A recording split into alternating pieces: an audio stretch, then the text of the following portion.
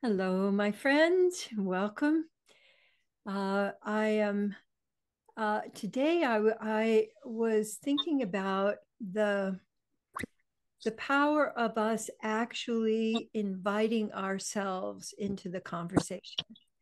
And I was thinking also about how in our last few years, with all of the different challenges and ups and downs, how so many people are doing their best but are also feeling more overwhelmed. And I thought, gosh, well, what do we have for that when people are feeling overwhelmed? I thought, well, duh, love scoops. That's what love scoops are about. And the element of love scoops that I think that people sometimes miss is that you are choosing. You are choosing to include yourself. I don't know about you, but I have an old story. One of my old stories is I'm waiting to be included. And then I feel like there's something wrong with me because I'm not being included. And that somehow it's other people's responsibility to include me. And what the heart of Love Scoops is that you're declaring, I want to be here. I want to be here on the planet. I want to be here with me. I want to be in connection. And how that actually activates your body is because you're reaching out in a way that includes your core. So I'd like you to first reach out in what I sometimes call love windmills. So when we're doing love scoops, people go, okay, yeah, I'm doing it. I'm doing it. So just go ahead and do some love windmills and then just notice if you feel any more here, if you feel any more included, or if you just sort of feel like you're flapping. So for me, it's a flapping. And so just take a moment and just notice, especially what's happening in your heart, in your belly after doing, like I feel I've been exercising, I've been using my arms, but I don't feel any kind of connection in my core. So just take a moment and notice what you're actually experiencing there. And then I'd like you to actually reach out so that it includes your core. Reach out, actually gather up some love and bring it in and let it land somewhere where you can actually experience your touch. I can also experience the vibration of my voice, which connects me at a different level. So you could add in a so that you can have that additional sensory input. So let yourself experiment with reaching out, actually gathering up some love. You might, consider it that you've got love snow drifts around. For those of you who live in that kind of, you're still in winter, just scoop up some love and place it anywhere on you that you're just wanting a little extra contact, and then let yourself receive it. That's the other part. We get so interested in feeling like nobody's including me that we don't let ourselves actually notice when we're getting included and when we're including ourselves. So letting yourself reach out, and you might find a different place. Like I just that now this is weird, but I'm just going to do under my arm. Ah, this junction between my arms and the rest of my body. Does anybody ever, except for, putting on deodorant, do you ever really pay attention to your armpit? So, any love deprived areas of you, making sure you reach out and then you bring that love in wherever you want it.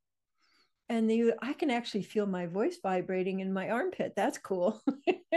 And then you let yourself absorb. So for me also, that I feel an out breath. I notice myself slowing down. I'm noticing myself finding the rhythm of reaching and receiving. So this is an area, physiologically, we don't have very much protection here at all. So your all of your organs are right there under your rib cage. And so this is an area where people wear scarves, they protect themselves. But what if you could protect yourself with love?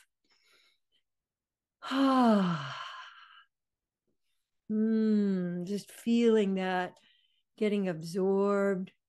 And take a moment and notice now how you're experiencing yourself in your core.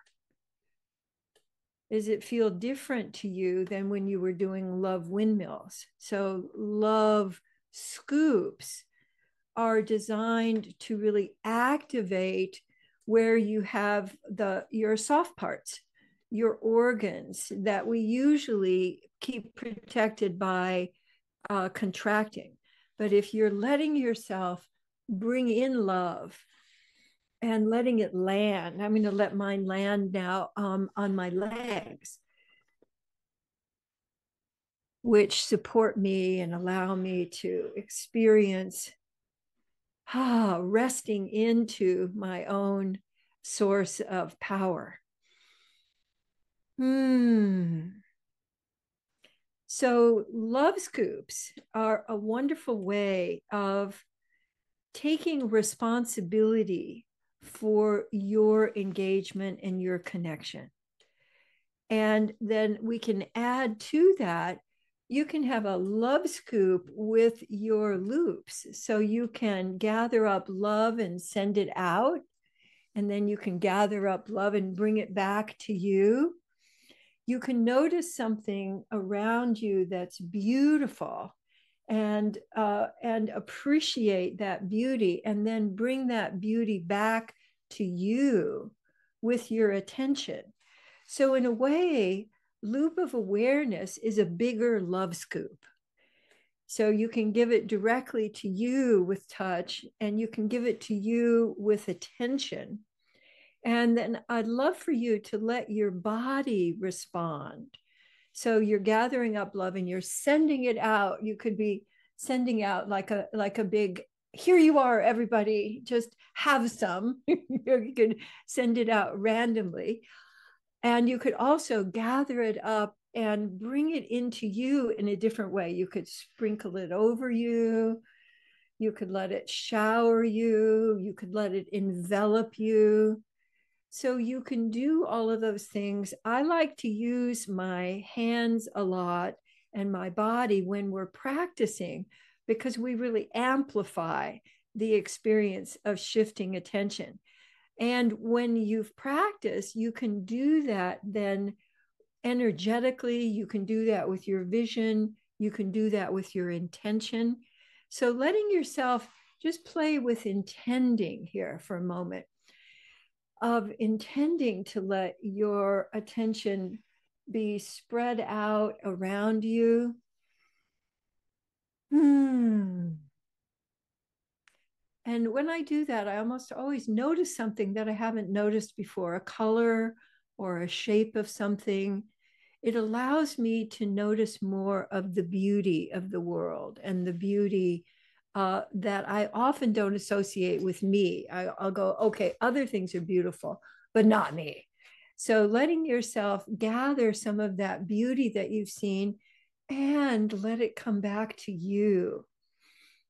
And for me, letting my body respond allows me to open up. It's really like tilling the soil, or just opening so that things are not parched. So letting yourself receive, and letting your body assist you to open up to receive.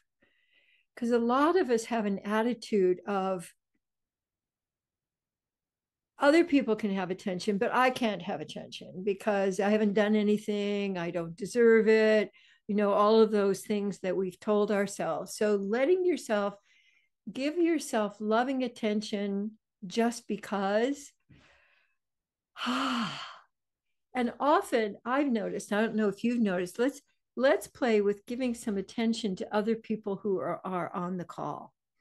So letting yourself notice something that's beautiful about them, and then bringing that back and letting yourself notice that same thing about you. And when we involve other people who can see us seeing them, one thing that often happens is that people get a little stiff, and frozen, like, oh, I couldn't possibly, like when somebody gives you a compliment and you deflect it and you go, oh, that old thing. Or, I, I remember Gay trying to give someone a compliment on her apple pie. And after about 5 rounds, he just gave up because, oh, I didn't get the flour I needed. And, oh, I think the shortening is a little bit old. And so finally he just, he said, okay, I did my best there. But I think we have a deflection of appreciation and love. So notice when you're looking at someone and then you bring that back to yourself, someone is going to be looking at you and giving you loving attention. So notice the tendency of your body to kind of go, oh, no, not me, everybody else, not me. And let yourself open up to that, and including giving yourself some love scoops any place that you're feeling that you're deflecting. So people often deflect here in their jaw or up in their shoulders, or they hold their breath. So you can bring your loving attention down to your diaphragm or around to the back of your diaphragm. So wondering if you would be willing to let your intention to love and appreciate and circulate that include you. And as I do that, particularly if I'm feeling, fuzzy, or I've been dealing with a lot, or I'm aware of, all of the awfulness that's going on in parts of the world now, I get clogged up with that. And so doing love scoops, and particularly love scoops with loop of awareness, allows me to be more permeable, allows me to open up more to, there's plenty of love to share, plenty of love to give and receive. And when I notice my core now, this is what I feel in my core. And so I want to invite you to just let your hands dance with what you're feeling in your core now. Let yourself shape or paint how your core has expanded. Oh, and I feel more buoyancy in my armpits. So I thought, well, I don't know what's going to happen there. It just may be just a fun thing to do, but I actually feel a lightness. And so it allows my wings, the wings of my arm, to feel more buoyant. And then, of course, we can ride the currents. If we're buoyant and we're letting our whole bodies be really just a receiver and a container for spreading love in the world, then we can move from fear to presence, and then to connection. And that giving and receiving, I find, gets amplified if I'm doing these practices. I get more and I can give more. And I'm also tapping into the big reservoir. So let yourself also notice your feet. Are your feet connected? And are you receiving through your feet? So the love of our planet, the things that are growing and emerging, those can all be infused through your body. So we've got out and back, but we also have up and circulating. So you can feel all of that energy coming up through your legs, through your core. And that can be then shared out through your arms. And then you can bring it back to you. And when you do your love scoops, let that move all the way through you, down through your legs, down through your feet, and into the ground. Thank you for bringing your feline friend here, Janelle, for that's how I start my day. My cats come and love me up. So I get my first love scoops from cats in the morning. And so our animal companions can be just such a wonderful source of remembering that it's all about love and connection. So in your presence, notice if you feel more able to give and receive. If you feel more connected, are you more connected to you? Do you feel more connected with people here? So whenever I'm feeling like, oh, I'm all here, I'm by myself, people don't really get it, or I'm just feeling overwhelmed with everything I've had to handle, I want to suggest to you a combination of really big love scoops and then letting those love scoops go into loop of awareness. So you're just getting yourself, like fluffing a pillow, you're fluffing your energy system that gives you, a possibility to be present here regardless of what is going on around you. Yeah. So for the card today, I'm going to show you, I'm going to just put it up to there's this wonderful picture of, there's what you might not, this is a whale eye down here. And this is a person who is jumping off. My interpretation is jumping off into the cosmos. So I'm just going to hold this up for you to look at while I read what's on the back. I know it's a little bit, I'm going to turn it down a little bit so you can see and move it back. There we go. I initiate conversations with authentic expression as well as responding to others' initiations. So I very cleverly put together what we were doing with the card today about initiating, that we forget that we can initiate. We don't have to wait for permission. We don't have to wait for space. Everybody is there polite, waiting for space to say something. You can initiate, which also opens up the space for other people to enjoy the connection and the giving and receiving. Now, here's a question, and I'd like you to just let yourself notice how your body responds. How can I source and initiate authentic speaking in any situation? Whoa. And then in parenthesis, initiating real communications without having to be begged, threatened, or coerced. So, or waiting for the person to say it to you in the right way. I didn't like the way you said that. I don't feel invited because I don't like your tone. That an aspect of responsibility is initiating. So when you're waiting, it's very easy to fall into victim. Everybody else is getting invited and I didn't get invited. Rather than initiating, and when you initiate with authenticity, that brings a spark of aliveness into whatever situation. It doesn't have to be profound. It just needs to be authentic. Like, me talking about my armpits was not profound, but it was authentic. And what I experienced with that was just a little burst of aliveness. And that's how you'll know that you're connecting with your authentic self, is that you get more aliveness. So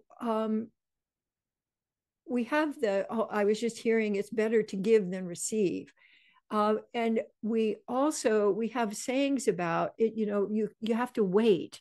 You can't just barge in, you have to wait and there is something about timing that makes a big difference. But I really want you to engage in initiating, because you might notice something like, oh, that's a really interesting looking person. Well, you could initiate going over and saying hi.